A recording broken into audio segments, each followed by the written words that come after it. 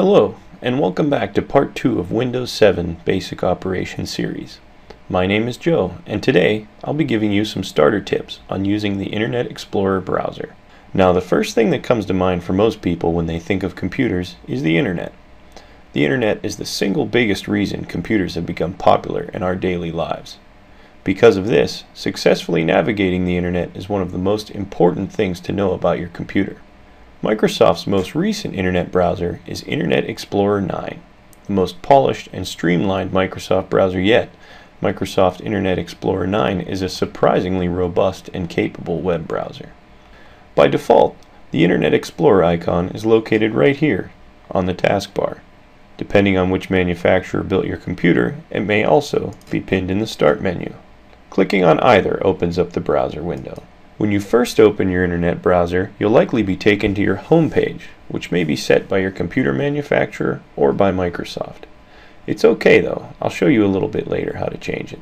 If you're familiar with Internet Explorer, you'll notice that Internet Explorer 9 has been radically redesigned, but still maintains many of the features you've come to know and love. You may notice a lot less going on in the area of the menu bar. It's a cleaner, sleeker design meant to put the emphasis on the buttons and tools you use most. First, you'll notice the address bar. This is what Microsoft refers to as the one bar. It now serves the dual function of being an address bar as well as a search bar, making use of Microsoft's Bing search engine. You can type a full address in the bar or just a part of it, and the browser will automatically suggest a site for you. Next to the one bar, you'll see the big arrows for moving to the next or last page. Unlike previous browsers, which had a down arrow next to the back button, you can easily navigate your past pages by clicking and holding the back button itself. A list shows you all the places you've been and allows you to easily get back to them without clicking through one at a time. Inside the one bar, you'll see some small icons. The magnifying glass gives you search suggestions, the down arrow shows autocomplete entries, and compatibility view is an important button on the web page. Internet Explorer 9 is fairly new and has different formatting for its web pages. If you experience trouble in your operation of your web pages, trying compatibility view can make it operate much smoother using old formatting styles. A nifty addition to the recent IE browsers are the tabs. You can keep yourself on one page and start another browser session without opening a whole new window. Simply click on the square to the right of your open tab and a new one opens. Instead of a home page, it displays your most frequently visited sites. On each site is a popularity bar. It shows how often you frequent those sites. The bigger the bar, the more often you've visited. Favorites are another staple of Internet Explorer, dating back a long while. They're still here, tucked away to the right in the star icon. Your favorites are a good way of quickly accessing the sites you visit most. To save a web page as a favorite, simply go to the Favorites tab while you're on the page you want, click the star, and click Add to Favorites.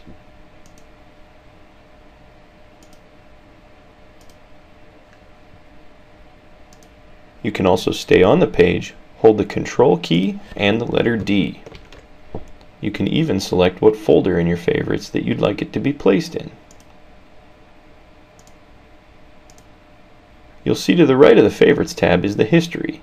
The history allows you to go back and check the sites you were on, whether it was an hour ago or a week ago. This can save you time if you're looking for a site you were previously on and can't remember the link.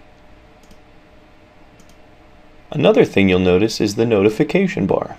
Most IE users will see that the bar has moved from the top of the page down to the bottom. When your website needs to run a script or a potentially unsafe action, the notification bar will pop up and warn you, asking if you'd like to run it or not. It also shows up when you need to download files, asking to run or save the file. This is a nice safety feature because harmful sites may be trying to automatically run scripts or downloads, and the browser says, "Hey, wait a minute, let me ask my guy first." This is the computer equivalent of your parents checking your Halloween candy before letting you eat it, only all the Kit Kats don't disappear. I told you I would teach you how to set your home page before we left, so here we go. We can do this a couple ways, starting with the cool cogwheel up in the top right. This is your Tools menu. To select a home page, go to Internet Options.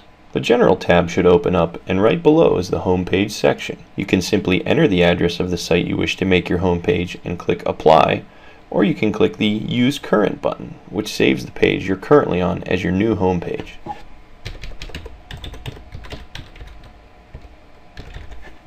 Just click Apply, OK, and now your Home button will take you to your home page every time. And what's nice, when you close your tabs and open them back up again, there's that robot ready to greet you. Now you have a basic understanding of how to operate within Internet Explorer. It works slightly different with older browsers, but the principle is similar enough that you won't be out of luck when faced with an older browser. Thanks for watching part 2 of the Windows 7 Basic Operations series.